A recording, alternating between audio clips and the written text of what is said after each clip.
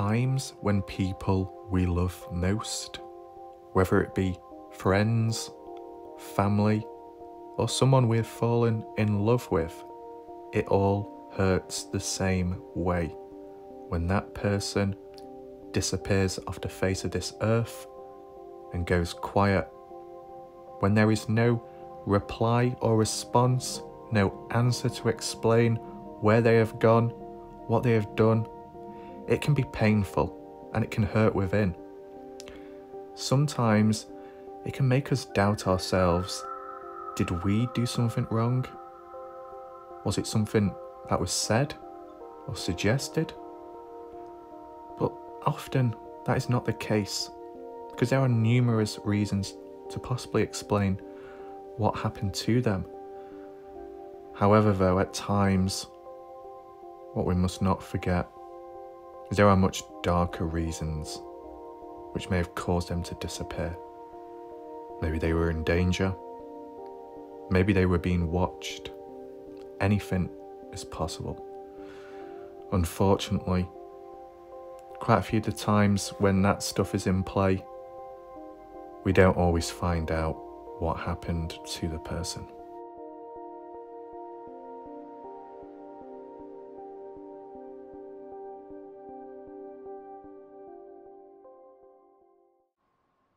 Now, I'm going to share with you a personal experience of somebody I once knew who then just disappeared out of nowhere. As far as I know, I have not heard from them, no contact whatsoever. And as far as online presence goes, by online definition, they have gone missing from the internet. Who knows what's happened? But I will share with you the characteristics, the key events and timeline leading up to the dark disappearance. Now, the individual in question, known as Mosaic Michelle. I will call her Michelle. Now Michelle, I don't know how old she was, ranging probably 28 to 36 years of age. She resided in Florida and I believe was a waitress at some restaurant. Now Michelle was interested in the M Cave and the disappearance of Kenny Veach, and that's how I came across her. She was almost a day one viewer, commenting on a range of my videos with all kinds of opinions. Now, over time, I did get to know her better and learn about certain issues and problems she once faced, but we'll get to that later. Now, in addition to Michelle, her personality seemed good. She seemed like a normal person, at times funny, could take a joke, messed around, the use of emojis, all kinds of interactive behaviour, what you'd see online. Additionally, she was supportive, not of the mystery being solved, but my channel and the work I did on videos. She'd often encourage me to keep making them and expand on a range of ideas and theories. Additionally, she was very interactive in the comment section, often leading to all kinds of replies, responses, not just to me, but other people, as well as providing their own theories and also sightings of what they have seen at times, where it's paranormal, UFOs, strange footage, which she was going to show me, but unfortunately never did. Now, aside from that, Michelle's involvement in the mystery did reach out to other people involved, such as Liberia Sean at the time. Michelle participated in live streams on Sean's channel, leaving all kinds of comments and interacting with other viewers. An awesome thing to see. Mosaic Michelle, back in the house. remember you from last time. Thank you for being here. I just almost got hit by lightning filming this awesome storm outdoors. Whoa. Familier, yo. Hello. Are you here? Warlike Wrath. I don't know if he's here yet. Here he is. I am, he says. Hey. Oh, we got sparks flying between people. Why did my tags not work? Now at the time of the live streams, when getting to know her a little bit better, as said, she seemed just fine. But one thing to take to note, she did say about life being kind of tough in recent time. Who knows what that could be? I don't know myself at the time, but maybe it could have played a factor building up to the inevitable. But aside from that, it was interesting how two people who at the time didn't really know each other were in the same place. And even an additional person as well in the same live stream who in months later I got to know very well. It's very interesting how people can be put together at random places at random times. Sometimes there is a meaning behind it. Now, as I got to know Michelle, she was a good friend. As I said, she was helpful, not in just ideas, not in just giving responses and replies to other people, answering questions, and maybe providing material from time to time. She became very helpful and also supportive during the time of the threats and the cryptic messages.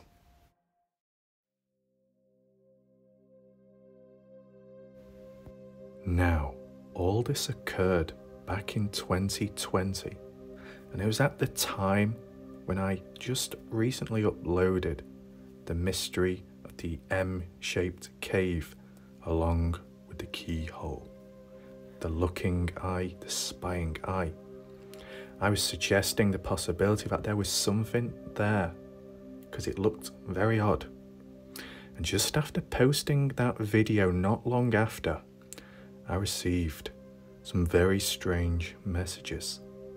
At first, they were simple warnings and threats, like you would see anywhere. But over time, as I previously demonstrated in past videos, they evolved and advanced.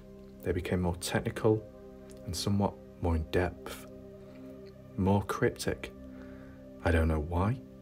I don't know what their intention was. At the time of receiving them, Michelle took them somewhat serious. Me, I was kind of on the fence. I wasn't too sure what to make of it, whether it was a joke or if it was serious, but I thought it was important to cover and document just in case. At the time, Michelle was very helpful, as I said, and also supportive. She was concerned.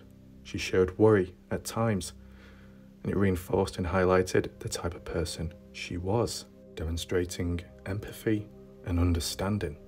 Maybe it was due to past experience, but we'll get to that shortly. At the time, Michelle helped by stepping in and asking whether she could help solve the weird codes. Now these codes ranged. First, very simple, binary. Then became more awkward, digits replaced with letters, letters reversed, spaces, missing noughts, the lot. Very weird. Now, I didn't know how to solve it at the time because I've never experienced anything like this before. How would I know? What would I do? Michelle took over and she did solve them successfully, two at least, one of which simple binary, but still took some time to manually solve and rearrange, and then the other one, much more in depth. It took her 12 hours, all that time to solve it, rearranging it and transitioning onto the next message format. It ranged from binary rearranging it all into Morse code, and then into a completely different language, and then eventually revealing the final message from the person who was threatening me. Now, one thing to make note of, whether it be a personality trait, just who they are, how they communicate, at times there were moments of urgency by Michelle in the comment section on YouTube, especially during the time of the codes, threats and warnings. When she ever figured something out, found a clue, or solved something, she was quick to message me. She was enthusiastic and at times serious. She wanted to let me know as soon as possible whatever was up. That's a key note to make note of. Now, aside from that, eventually the messages, the warnings and threats did ease off. And one of the suggestions by Michelle just before that was in agreement with me, in the sense of continuing to make these videos and to give coverage of it. Now, at this point in time, I was already in contact with her more than ever, as it was all via email. That's how we're able to solve the codes and exchange images.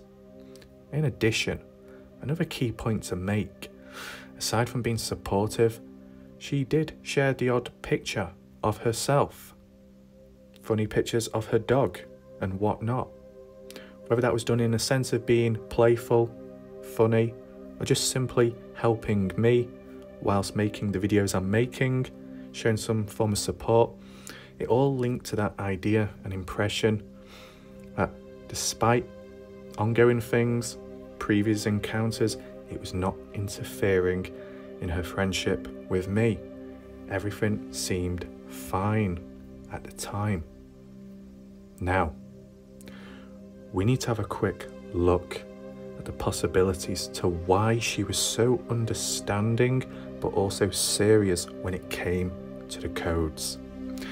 I'm going to take you on a brief backstory of their past encounters.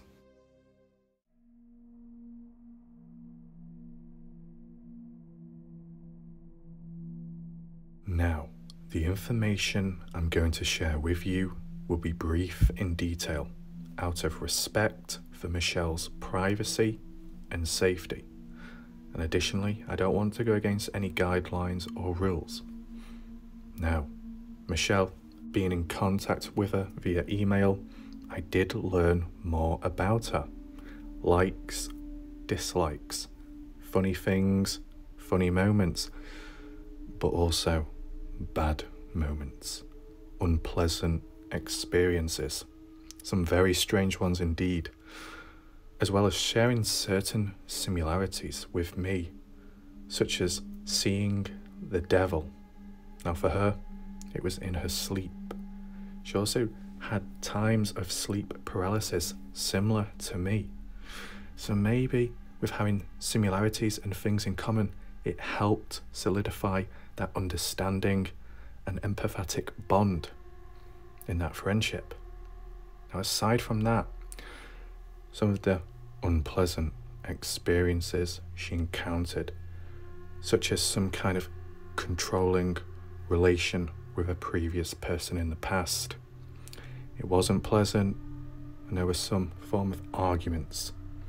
And I guess that form of control over the other person was kind of similar to the time what I experienced with the codes. How there was that mysterious person out there who had the leverage upon me with these codes, warnings and threats. And similar to Michelle, maybe at a time of an unpleasant experience, she encountered that too. Now aside from that controlling relation with a previous person, she also encountered some very creepy people at times, whether it be the neighborhood, the town she resided in. People who were almost psychopathic, didn't care, no remorse, no emotion, nothing. And there was one result which led to quite an emotional time I will not mention. Additionally, there was another experience she did encounter at one point at time, whether it be the place she worked at or someone she knew nearby. There was one encounter which psychologically really did impact her, and it was briefly touched upon in one of Sean's live streams, and it was regarding her Instagram account being hacked. She was saying how she couldn't recover it or get it back. Must be locked out. Guess the password was changed. Why though? Who would do that? Maybe someone she knew. Now, as I got to learn more about her at the time via email, she did bring up the point about one hacker who was also a real-life stalker. Someone she knew. An individual who was somewhat untouchable. No one could take them down. No one could do anything. Like they were invincible. She, at the time, unfortunately, felt helpless. She tried reaching out to people. They could only do so much. Now, it is unknown to what happened down the line, whether it persisted, whether it returned worse. I believe it did ease off at some point. At the time of talking to her, it did not happen. It happened previously, but could it have returned? And that's what caused her to disappear for once and for all online? Who knows? Now, as far as the stalking and hacking goes, I was unable to find any profiles of Mosaic Michelle online, such as the Instagram and other accounts elsewhere. Unless maybe you can find something. If you do, let me know in the comments section.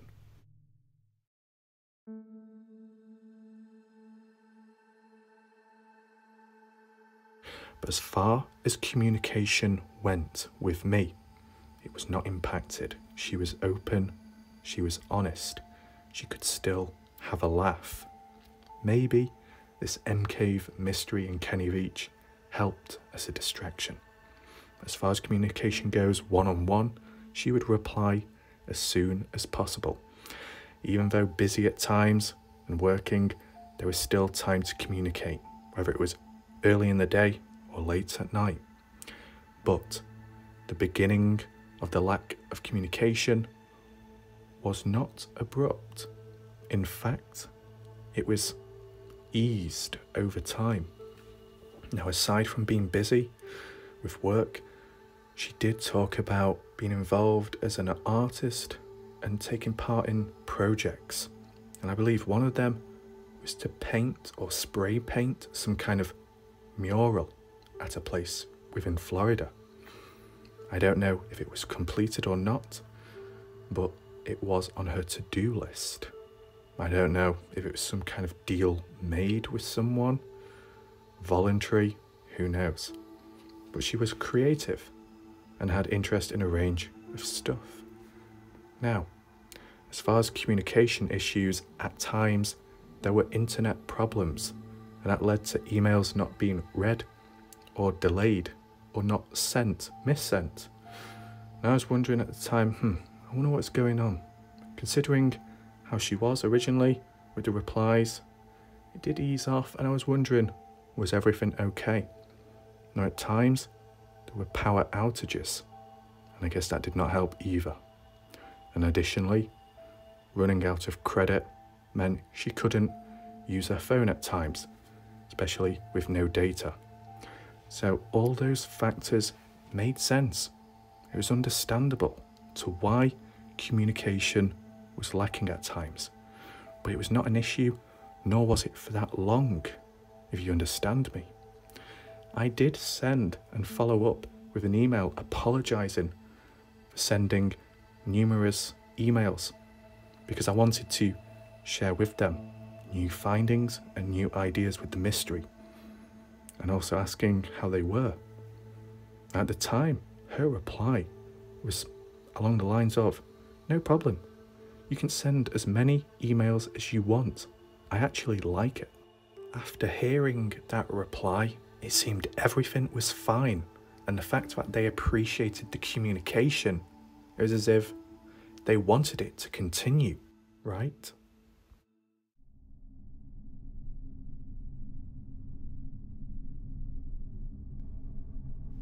And so came that final day of contact with Michelle.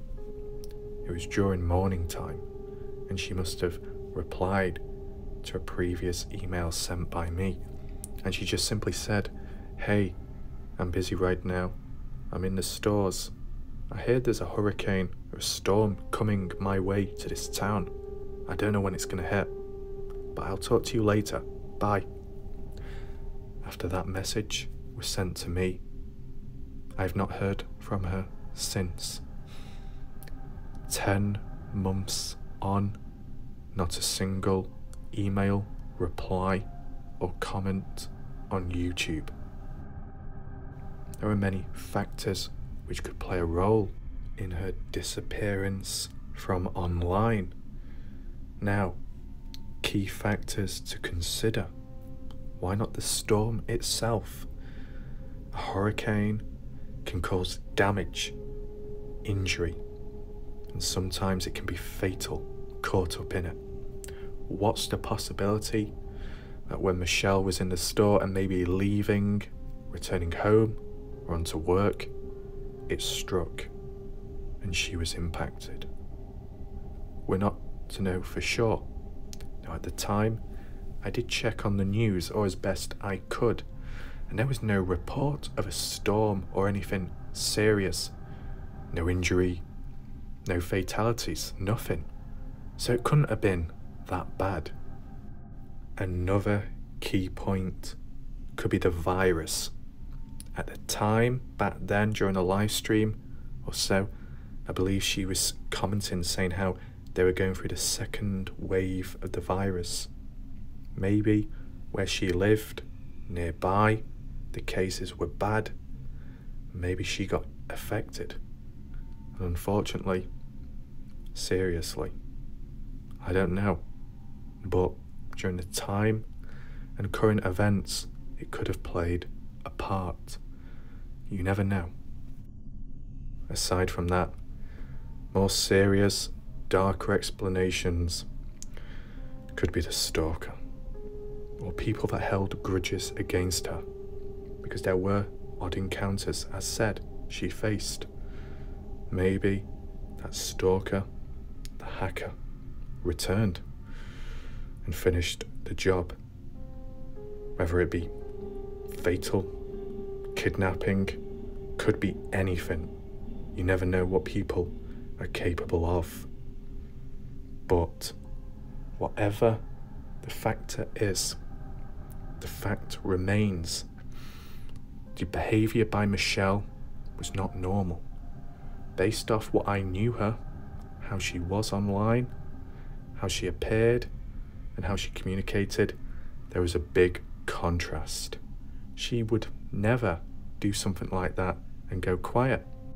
Now, yes, it's easy to say, well, you shouldn't think like that. It's naive to, because how often do we actually know the person we're talking to, especially when it's online? They could be a completely different person in real life, with a completely different identity, personality, whatever.